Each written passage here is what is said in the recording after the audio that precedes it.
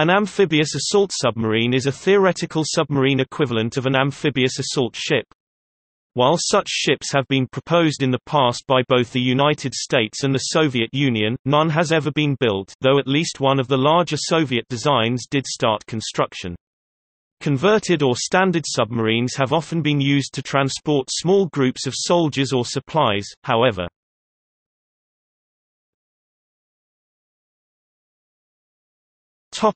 In the Soviet Union.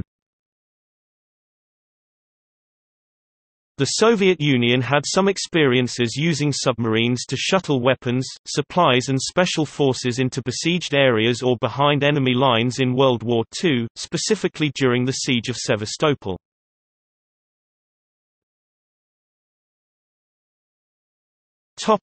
Project 621. After the war, in 1948, Project 621 was proposed as a landing ship transport submarine to set down troops behind enemy lines. With some 5,950 tons, the underwater giant would have been one of the largest submarines of its day. On its two vehicle decks, it was to carry a full infantry battalion of 745 troops, 10 T-34 tanks, 12 trucks, 12 towed cannon, and 3 catapult-launched La-5 fighter aircraft for air cover. The troops and vehicles meanwhile would be unloaded over a bow ramp when the submarine beached on the surface.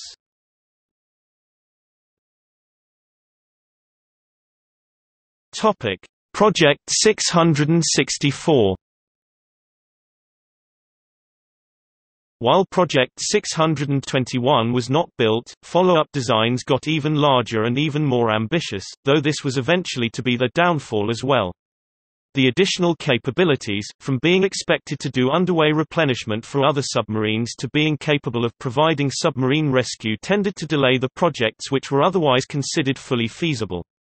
At least one, Project 664, started construction at Severodvinsk in 1964, but the mixed requirements of replenishment, transport, and mine-laying caused major complications in combination, even with the proposed nuclear propulsion.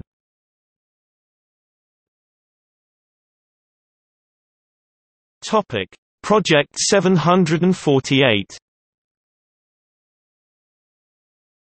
In the late 1960s, another proposal, Project 748, neared construction, a nuclear-powered assault transport with less added requirements than previous designs of up to 11,000 tons.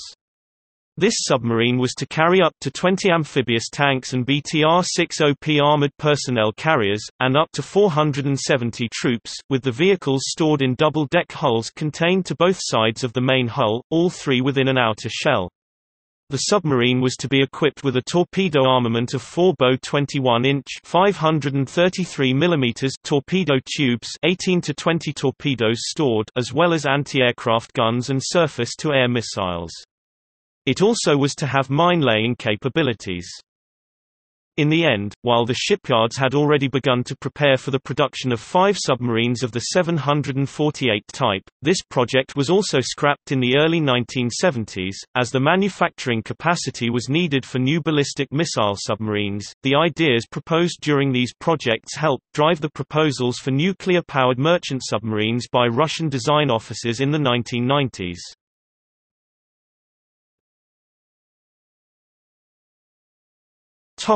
In the United States. The U.S. Navy has in the past also undertaken some preliminary design of submarine transports, but never the extent of the Soviet design efforts. In the 1950s a 10,000-ton submarine was proposed, 220 meters (720 feet) long, and with a beam of 38 meters (124 feet). It was to carry 2,240 Marines, landing them using amphibious flying platforms with an undefined propulsion method, supposed to move at 100 miles per hour (160 kilometers per hour). However, many older submarines have been refitted during U.S. naval history into transport submarines, mainly for use in covert operations, i.e. special forces deployment.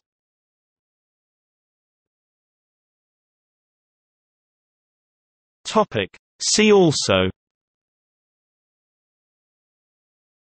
Submarine aircraft carrier I-400 class submarine.